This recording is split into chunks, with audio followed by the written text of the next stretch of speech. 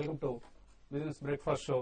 Asian indices నష్టాల్లో trade అవుతున్న సమయం ఇది. కోస్పీ ఒక్కటే, కొరియన్ ఇండెక్స్ ఒకటే గ్రీన్ గా, మిగిలిన ఇండిసెస్ అన్ని కూడా నష్టాల్లో ట్రేడ్ అవుతున్నాయి. లాస్ట్ నైట్ యుఎస్ మార్కెట్స్ నష్టాలతో ముగిశాయి, యూరోపియన్ కన్సర్న్స్ తో.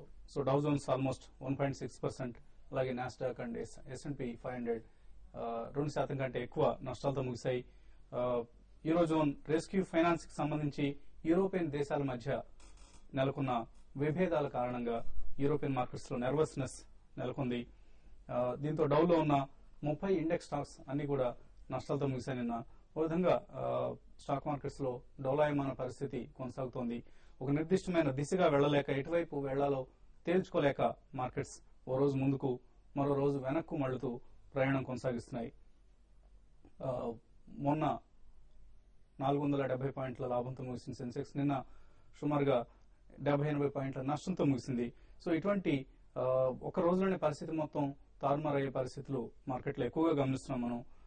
ఇవాళ last day of September series 2% బహుశా నిఫ్టీ ఈ మొత్తం సిరీస్ లో 2% లాభంతో క్లోజ్ అయ్యే అవకాశం కనిపిస్తుంది. ఆగస్ట్ సిరీస్ లో 11-12% బోత్ సెన్సెక్స్ అండ్ నిఫ్టీ నష్టపోయిన సంగతి మనకు తెలిసిందే. దాంతో పోలిస్తే సెప్టెంబర్ సిరీస్ కొంత బెటర్ సిరీస్ అనుకోవచ్చు. అయితే ఈసారి ఐటీ స్టాక్స్ ఈ సిరీస్ ఆదుకున్నాయి. రూపీ డిప్రిసియేషన్ కారణంగా ఆల్మోస్ట్ 10% సెన్సెక్స్ ఐటీ ఇండెక్స్ లాభపడటం గమనించాం. అలాగే కొంతవరకు బ్యాంకింగ్ స్టాక్స్ కూడా ఈ సిరీస్ లో బెటర్ గా పెర్ఫార్మ్ చేశాయి. 6% లాభంతో ముగుస్తోంది బహుశా బ్యాంక్ ఇండెక్స్, బ్యాంక్ నిఫ్టీ. అయితే క్యాపిటల్ గూడ్స్, మెటల్ స్టాక్స్ ఈసారి సెప్టెంబర్ సిరీస్ ను డ్రాగ్ చేసిన స్టాక్స్ లిస్ట్ లో ఉన్నాయి. కమోడిటీస్, అలాగే capital goods and metal stocks బాగా నష్టపోయిన దాఖలాలు కనిపిస్తున్నాయి ఈ సిరీస్ లో. ఇంకా మొన్నటి ర్యాలీ తర్వాత నిన్న కొంత కన్సాలిడేషన్ గమనించాం. సో నిఫ్టీ 4950కి దిగువకు జారింది. ఇవాళ కూడా బహుశా 4900 మార్కును టెస్ట్ చేసే అవకాశం కనిపిస్తుంది. ఓపెనింగ్ లో ఎస్టీఎక్స్ నిఫ్టీ ట్రెండ్ బట్టి చూస్తే 4921 దగ్గర ప్రస్తుతం ఎస్టీఎక్స్ నిఫ్టీ ట్రేడ్ అవుతుంది 20 పాయింట్ల నష్టంతో. నిన్న అడాగ్ స్టాక్స్, అలాగే కొన్ని ఐటీ స్టాక్స్ లో కరెక్షన్ గమనించాం. అలాగే ఐసిఐసిఐ బ్యాంక్, శ్రీ రేణుక లాంటి స్టాక్స్ భారీగా నష్టపోయాయి.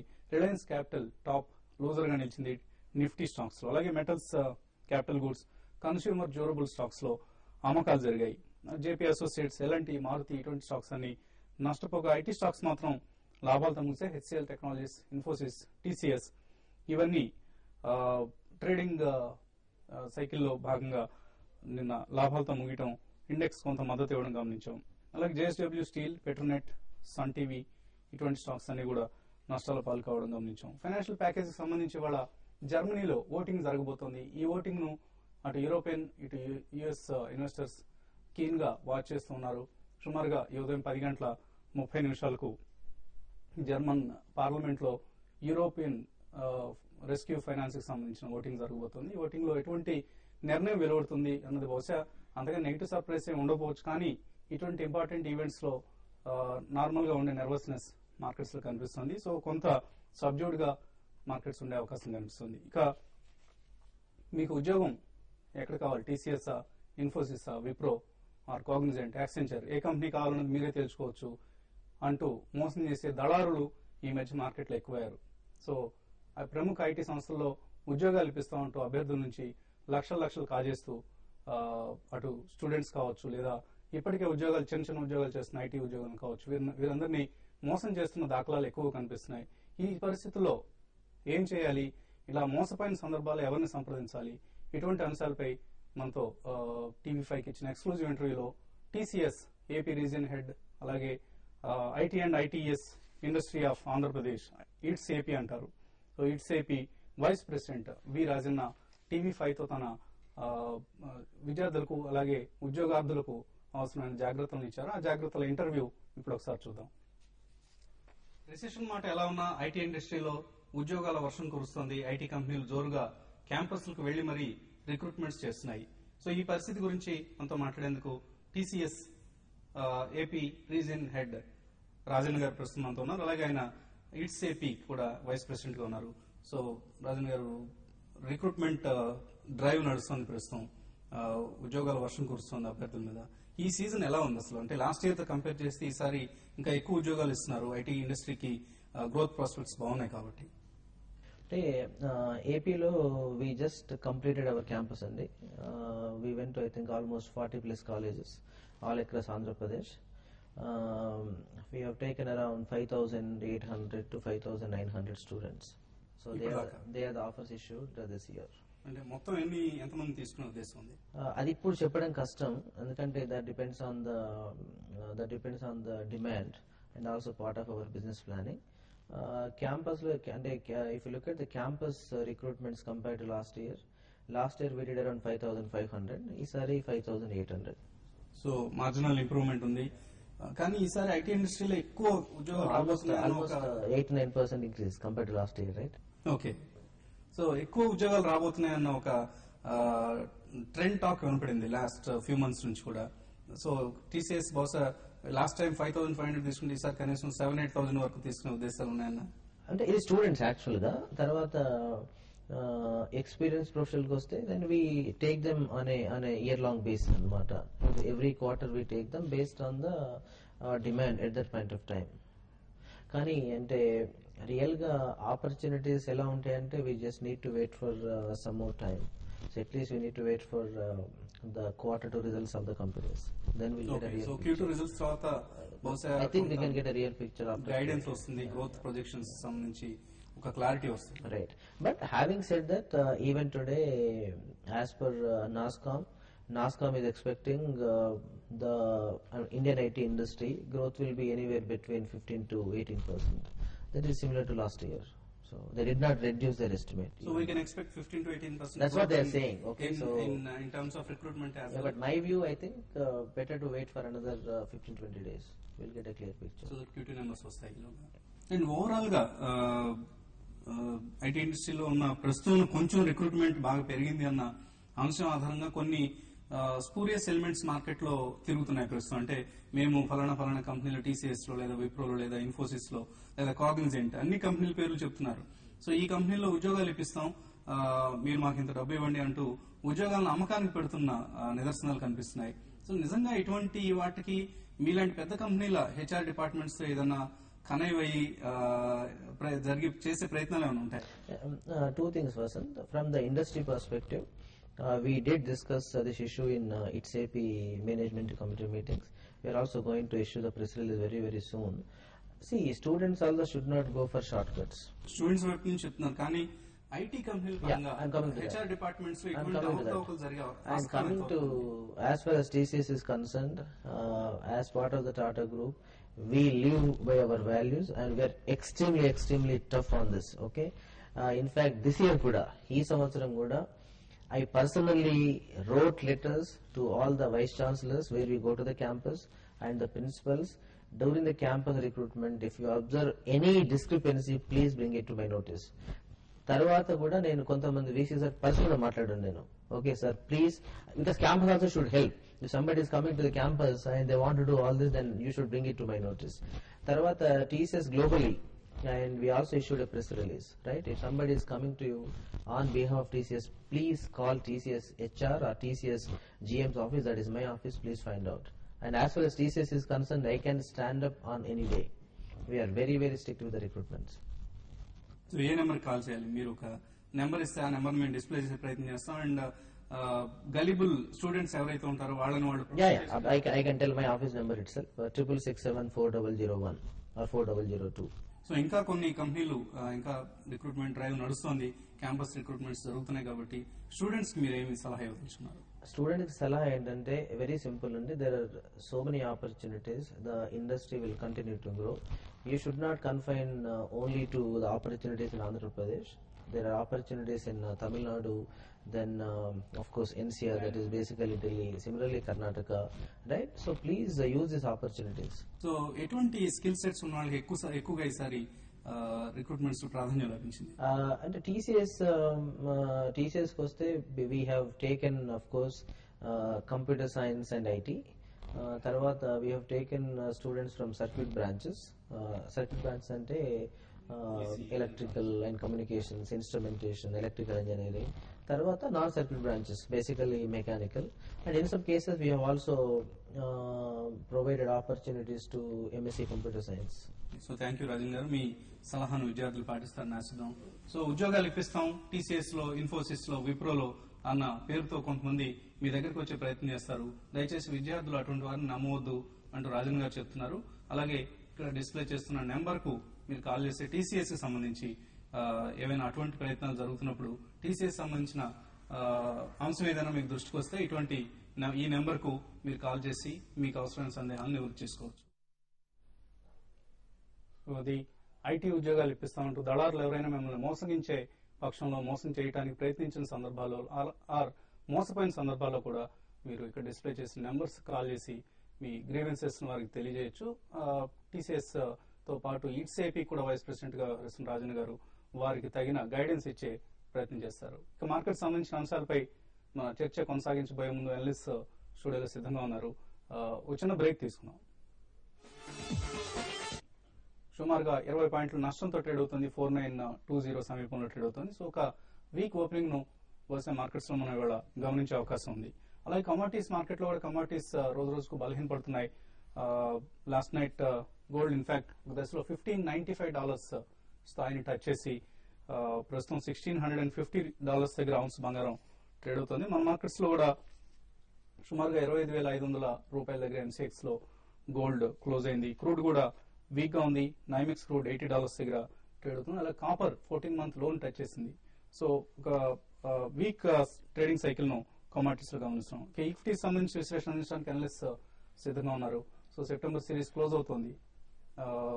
బహుశా నిఫ్టీ 2% లాభపడే అవకాశం ఉంది. అక్టోబర్ సిరీస్ సంబంధించి ఎటువంటి మూవ్మెంట్స్ ను మనం గమనించే అవకాశం ఉంది. నెక్స్ట్ మంత్ మూవ్మెంట్ చూస్తే నా ఉద్దేశంలో కొంచెం పాజిటివ్ గానే ఉండే అవకాశం కనిపిస్తుందండి. ఎందుకంటే కాంట్రరీ ఒపీనియన్ ప్రకారం చూస్తే అక్టోబర్ లో మేజర్ సెల్ ఆఫ్ వచ్చే అవకాశం ఉందని చెప్పి వార్తలు రావడం జరిగింది. కాకపోతే ఈసారి ఆల్రెడీ మార్కెట్ బాగా పడిపోయింది. అలాగే లాస్ట్ 1 month గా చాలా నెగిటివ్ న్యూస్ యూరోప్ నుంచి కానీ, అమెరికా నుంచి కానీ, ఇండియా నుంచి వచ్చినా కూడా మార్కెట్ ఈ లెవెల్లో కొంచెం సపోర్ట్ తీసుకున్నట్టుగా కనిపిస్తుంది. టెక్నికల్ గా చూస్తే కనుక లాస్ట్ 1 month గా 4.8 దగ్గర, 4.7 దగ్గర చాలా స్ట్రాంగ్ బేస్ ఫామ్ అయింది. ఇంటర్మీడియట్ బాటమ్ కూడా ఫామ్ అయింది. నిన్న కూడా లాస్ట్ 2 days కరెక్షన్ లో కూడా 4.9 పైన నిలబడుతుంది. ఇవాళ కూడా మార్కెట్ కరెక్షన్ లో 4.9 పైన నిలబడే అవకాశం ఉంది. సో ఓవరాల్ గా trend actually side ways to కొంచెం స్లైట్లీ పాజిటివ్ బయాస్ లో ఉంది. ఇంట్రాడే మటుకు ఇవాళ 4900 టెస్ట్ చేసే అవకాశం ఉంది. అక్కడ కాసేపు ట్రేడ్ అవుతే కనుక బై పొజిషన్ ఇంట్రాడే తీసుకోవచ్చు. దాని కింద స్టాప్ లాస్ పెట్టుకుని 40-50 పాయింట్స్ టార్గెట్ తోటి హోల్డ్ చేయొచ్చు. సో మార్కెట్ పాజిటివ్ గానే ఉండే అవకాశం ఉంది. 4900 కింద క్లోజ్ అవుతే మటుకు ఒక చిన్న మైనర్ కరెక్షన్ వచ్చే అవకాశం కనిపిస్తుంది. సో సెప్టెంబర్ సిరీస్ బహుశా లాస్ట్ డే కాబట్టి ఇవాళ ఎక్కువగా స్క్వేర్ అప్ ట్రాన్సాక్షన్స్ ఉండే అవకాశం కనిపిస్తుంది. సో ఎటువంటి వోలటిలిటీని ఇవాళ మనం గమనించవచ్చు. బాగానే వోలటాలిటీ ఉండే అవకాశం ఎక్కువ ఉందండి. ఇంకోటి రోల్ ఓవర్స్ కూడా ఈ రోజు బాగా ఎక్కువ కావచ్చు. కాబట్టి ఏంటంటే దాని దృష్టిలో పెట్టుకుంటే మాత్రం మార్కెట్ ఈవెన్ అంటే రేంజ్ తక్కువ ఉన్నా కూడా ఫస్ట్ హాఫ్ అంతా కూడా అంటే ఒక 20-30 పాయింట్స్ రేంజ్ ఉన్నా కూడా మార్కెట్ ఎక్కడ ఏ టైంలో కూడా ఎక్కడ నిలబడకపోవచ్చు. చాలా వోలటాలిటీ ఉంటుంది. అయితే మార్కెట్ లో మనం ఇంతకుముందు అనుకున్నట్టుగా ఈ సిరీస్ 2% లాభపడింది. అయితే లాభపడినా కూడా స్టాక్స్ అయితే మాత్రం ఇంతకుముందు లాస్ట్ ఒక 1 month బ్యాక్ లోస్ కన్నా ఇంకా చాలా స్టాక్స్ న్యూ లోస్ కు టచ్ కావడం జరిగింది. ఇది మార్కెట్ కొంచెం నెగిటివ్ అని చెప్పొచ్చు. మెయిన్ ప్రధాన కారణం ఏంటంటే ఎఫ్ఐఎస్ ఇండియా నుంచి ఎగ్జిట్ అవుతున్నట్టు మనం చూసాము. దీంతో పాటు రూపీ ఒకటి చాలా వీక్ అయిపోవడం ఒక కారణం అని చెప్పొచ్చు. అయితే ఈ రోజు మార్కెట్ విషయానికి వస్తే వోలటాలిటీ ఉంటుంది. అయితే నెక్స్ట్ సిరీస్ మాత్రం కొంచెం ఇంతకుముందు సుందర్ రాజు గారు అన్నట్టుగా కొంచెం పాజిటివ్ గా ఉండే అవకాశం ఎక్కువ ఉంది. ఎందుకంటే బాగా నెగిటివ్ తో ఈ సిరీస్ స్టార్ట్ అవుతుంది కాబట్టి దాంతో పాటు ఎర్నింగ్స్ ఉన్నాయి. అయితే ఎర్నింగ్స్ ఇప్పుడున్న అనుకున్న అంచనాల ప్రకారం అయితే ఎర్నింగ్స్ అంత బాగుండకపోవచ్చు. అయినా కూడా మార్కెట్ వీటన్నిటికీ బాగా డిస్కౌంట్ అయింది కాబట్టి మార్కెట్స్ కొంత ఇక్కడ నుంచి పెరగడానికి అవకాశం ఉంటుంది. అరౌండ్ 4800 లెవెల్కి వచ్చినప్పుడు ఎవ్రీ డిపోలో బై చేసుకోవచ్చు. ఈ రోజు విషయానికి వస్తే 4920 అనేది నిఫ్టీకి సపోర్ట్ ఉంటుంది. ఒకవేళ 4920 పైన నిఫ్టీ సస్టైన్ అయితే 4950 దగ్గర రెసిస్టెన్స్ ఉంటుంది. 4950 దాటితే మార్కెట్ లో షార్ట్ కవరింగ్ వచ్చి పెరిగే అవకాశం ఉంది. లేదంటే మాత్రం రేంజ్ బోన్ ఉంటూ సైడ్ వేస్ లో ఉండే అవకాశం ఉంది. బ్యాంకింగ్ స్టాక్స్ కొంచెం బాగా పెరగడానికి లైక్ ఐసిఐసిఐ బ్యాంక్, ఎస్బీఐ లాంటి స్టాక్స్ కొంచెం ఈ రోజు అప్ ట్రెండ్ లో ఉంటుంది. వీటిని ఎవ్రీ డిక్లైన్ లో బై చేసుకోమని చెప్తాను. కాలర్స్ కొంతమంది వెయిట్ చేస్తున్నారు. సుబ్బయ్య హైదరాబాద్ నుంచి ఫస్ట్ కాలర్. హలో చెప్పండి. సుబ్బయ్య మెడికొండ హైదరాబాద్ అండి. అడగండి. నాకు పుంజులైట్ అండి. నా దగ్గర యాక్చువల్ 140 యావరేజ్ లో ఉన్నాయి 500 షేర్స్. ఇప్పుడు మళ్ళీ యావరేజ్ చేసుకోమంటారా? ఇంకా తగ్గే అవకాశం ఉందో చెప్తారా? అంటే పుంజులాడ్ అయితే బాగా వీక్ ఉందండి. ఇప్పుడు మీ అంటే 140 రూపీస్ అనేది ఇప్పట్లో వచ్చే అవకాశం లేదు. ఈవెన్ నేను చూస్తే దానికి 1200 crores ఆర్డర్ వచ్చిందండి. అయినా కూడా ఈ స్టాక్ లో ఏమాత్రం అప్ ట్రెండ్ లేదు. ఈవెన్ ఆర్డర్ వచ్చినాక ఇంకా స్టాక్ ఇంకా పడడం జరిగింది. కాబట్టి మీరు అయితే యావరేజ్ అయితే చేసుకోమని చెప్తాను. కరెంట్ లెవెల్స్ లో 50 రూపీస్ 52 రూపీస్ దాకా ఉంది కాబట్టి యావరేజ్ చేసుకోండి. అరౌండ్ ట్రేడింగ్ బౌన్సెస్ వచ్చినప్పుడు స్టాక్ ని ఎగ్జిట్ అయిపోయి మళ్ళీ లో లెవెల్ లో బై చేసుకోండి. అంతేగాని మీ రేట్ రావడం అనేది ఇప్పట్లో అయ్యేది కాదండి. నెక్స్ట్ కాలర్ సురేంద్ర బాబు హైదరాబాద్ నుంచి. సురేంద్ర హలో చెప్పండి. Surendra hello, good morning sir. Good morning. Sir Samsung biotechnology 6970 దగ్గర ట్రేడ్ అవుతుంది, ఎంటర్ కావచ్చా? ఏ కంపెనీ అండి? Samsung biotechnology. Samsung CAMSON. క్యామ్సన్ biotechnologies ఈ కంపెనీ ట్రాక్ చేస్తున్నారు మీరు? సామ్సంగ్ టెక్ బయోటెక్నాలజీ చూస్తే కనుక ట్రెండ్ బాగా బేరిష్ గానే కనిపిస్తుందండి. 200 రూపాయల నుంచి కంటిన్యూస్ గా 65 రూపాయల వరకు పడిపోవడం జరిగింది. ఈ స్టాక్ లో ఏమాత్రం అసలు పాజిటివ్ న్యూస్ కూడా కనిపించట్లేదు. అలాగే టెక్నికల్ కూడా ఏమాత్రం పాజిటివ్ గా కనిపించట్లేదు. ఏమాత్రం కొంచెం ఒక రీబౌండ్ వస్తే కనుక ఈ కంపెనీని నా ఉద్దేశం కొంచెం హైయర్ రేట్ లో ఎగ్జిట్ అయిపోవడం మంచిది. అలాగే ప్రాఫిటబిలిటీ కూడా లాస్ట్ 5 years గా పెద్ద ఆల్మోస్ట్ సింగిల్ డిజిట్ లోనే ఉంది. ఓకే అండి. ఒక మోస్తరు కంపెనీగా కనిపిస్తుంది. Last year 100 crores turn over మీద 22 crores నెట్ ప్రాఫిట్ కనిపిస్తుంది. Maybe fundamentally not bad, but అంతగా ఫ్యాన్సీ ఉన్న కౌంటర్ లాగా కనిపించడం లేదు. సో మేబీ అవాయిడ్ చేయండి, ఎందుకంటే ఫండమెంటలీ స్ట్రాంగ్ కంపెనీస్ చాలా కనిపిస్తున్నాయి. సో ఇటువంటి కంపెనీని అవాయిడ్ చేయొచ్చు. స్వామి హైదరాబాద్ నుంచి నెక్స్ట్ కాలర్. స్వామి గారు అడగండి. స్వామి గారు సార్ నమస్కారం సార్. వసంత్ గారు నమస్తే అండి. శేషు గారు గుడ్ మార్నింగ్ అండి. గుడ్ మార్నింగ్ అండి. సార్ ఇప్పుడు సిల్వర్ ఫైనల్ సపోర్ట్ లెవెల్ ఎక్కడ ఉంది సార్? సేమ్ టైం కరెన్సీని ఇప్పుడు సెల్ చేసుకోవచ్చు మార్కెట్ లెవెల్ లో? ఏంటంటే సిల్వర్ ఓకే అంటే రెండవ ప్రశ్న ఏం అడిగారు? కరెన్సీ గురించి అండి. USD INR ఈ మార్కెట్ రేట్ లో సెల్ చేసుకోవచ్చు సార్. మీ దగ్గర రూపీస్ సెల్ చేస్తానంటారు. అవునండి. సెల్ చేసి ఏం తీసుకుంటారు? లేదు సార్, ఇప్పుడు కరెన్సీ 49 చేంజ్ ఉంది కదా. షార్ట్ సెల్ చేస్తాను. అవునండి. ఓకే, కరెన్సీ చేసుకోవచ్చు సార్. ఫ్యూచర్స్ లో రూపీని షార్ట్ సెల్ చేస్తా అంటున్నారా? అవునవునండి. ఓకే అండి. ఎనీవే అది కొంత రిస్కీ బెట్ అండి, ఎందుకంటే డాలర్ ఇండెక్స్ ఒక రోజు పెరగడం ఒక రోజు తగ్గడం జరుగుతుంది. మేబీ ట్రేడింగ్ ఆపర్చునిటీ అయితే డెఫినెట్ కనిపిస్తుంది. సిల్వర్ అయితే కరెంట్ లెవెల్స్ లో మీరు కొంచెం బాగా వోల్టాలిటీ ఉందండి. ఇంటర్డే లోనే సిల్వర్ లో 3-4% చేంజెస్ వస్తున్నాయి. కాబట్టి సపోర్ట్ అనేది ఇప్పుడు కొంచెం సిల్వర్ అయితే కొంచెం వీక్ కావడానికి అవకాశం ఉంది. అరౌండ్ 52 అది సపోర్ట్ లెవెల్. అది కూడా బ్రేక్ అయితే మాత్రం ఈవెన్ 48 దాకా రావడానికి అవకాశం ఉంది. 48 లో చాలా స్ట్రాంగ్ సపోర్ట్ ఉంటుందండి. మీరు 48 కి వచ్చినప్పుడు 48,000 కి వచ్చినప్పుడు మీరు బై చేసుకోవచ్చు. కరెన్సీ విషయానికి వస్తే కంప్లీట్ గా ఏంటంటే యూఎస్ ఒక గేమ్ లాగా ఉందండి. యూఎస్ గేమ్, ఎందుకంటే డాలర్ ని స్ట్రెంథెన్ చేసుకుంటూ దానికి అగెన్స్ట్ అన్ని కంట్రీస్ కరెన్సీస్ వీక్ చేసింది లాస్ట్ ఒక 10 days నుంచి గమనించాము. కాబట్టి ఏంటంటే కరెన్సీలో పొజిషన్ తీసుకున్నా కూడా మీరు కొంచెం కాషియస్ గానే ఉండాలి. ఇప్పుడు కరెంట్ అవర్స్ లో అయితే కొంచెం ఇక్కడ రూపీ స్ట్రాంగ్ అవడానికి అవకాశం ఉందండి. ఓకే అండి. సో ఈమెయిల్ సందేహాలు చాలా వస్తున్నాయి, కానీ జస్ట్ 2-3 సందేహాలు మనం తీసుకునే ప్రయత్నం చేద్దాం సమయభావం ఉన్న. గుజరాత్ ఎన్ఆర్ఈ కోక్ ఉషా అడుగుతున్నారు ఈ సందేహాన్ని. గుజరాత్ ఎన్ఆర్ఈ కోక్ 40 to 50 లో గతంలో తీసుకున్నారు, ఇప్పుడు యావరేజ్ చేసుకోవచ్చా? ట్రెండ్ చూస్తే బాగా బేరిష్ గానే కనిపిస్తుంది. లాస్ట్ 3 months చూస్తే 60 రూపీస్ నుంచి ఆల్మోస్ట్ 25 రూపీస్ వరకు పడిపోవడం జరిగింది. కాకపోతే ఇక్కడ నుంచి పెద్ద డౌన్ సైడ్ రిస్క్ లేదు. ఏమాత్రం ఒక పాజిటివ్ న్యూస్ వస్తే కనుక 24-23 రూపీస్ దగ్గర డౌన్ సైడ్ రిస్క్ లేదు కాబట్టి బై చేయొచ్చు.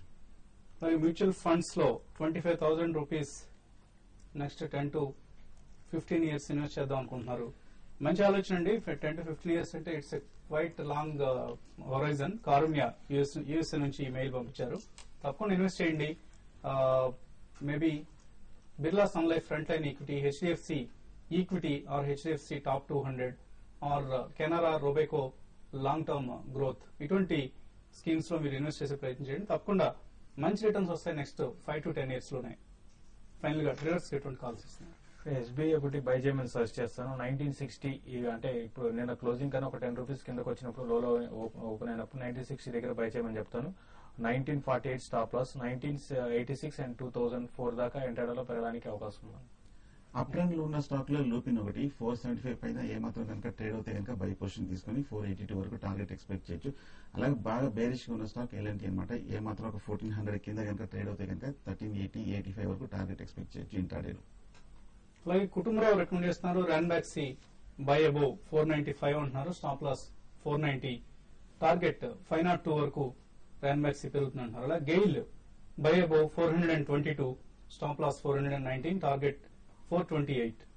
నిఫ్టీ ఫ్యూచర్స్ మాత్రం సెల్ చేయమంటున్నారు బిలో 49.25, స్టాప్ లాస్ 49.40, టార్గెట్ 48.80 వరకు నిఫ్టీ ఫ్యూచర్స్ తగ్గే అవకాశం ఉందంటున్నారు. అమనా శాస్త్రి పొజిషనల్ కాల్ ఇస్తున్నారు. Chambal fertilisers by between 91 and 92, target 115 వరకు వచ్చే అవకాశం ఉంది. Time frame 10 to 15 days. ఇది పొజిషనల్ కాల్. అలాగే వచ్చే శనివారం జరగనున్న PCS సెక్యూరిటీస్ ఇన్వెస్టర్ సమిట్ లో పాల్గొనాలని ఆసక్తి ఉన్నవారు 995955 609 లేదా 619 ఈ నెంబర్స్ కాల్ చేసి మీ రిజిస్ట్రేషన్స్ ను పూర్తి చేసుకోండి. సో వచ్చే శనివారం అంటే ఎల్లుండి ఈవినింగ్ 6 o'clock కి నల్గొండ బండారు గార్డెన్స్ లో PCS సెక్యూరిటీస్ ఇన్వెస్టర్ సమిట్ జరగబోతోంది. ఈ అవకాశాన్ని నల్గొండ చుట్టుపక్కల ఉన్న ఇన్వెస్టర్స్ ట్రేడర్స్ వినియోగించుకుంటారని ఆశిస్తున్నాం. మరికొద్దిసేపట్లో 9 AM న్యూస్ బులెటిన్ ను జయ అందిస్తారు. Breakfast makeup courtesy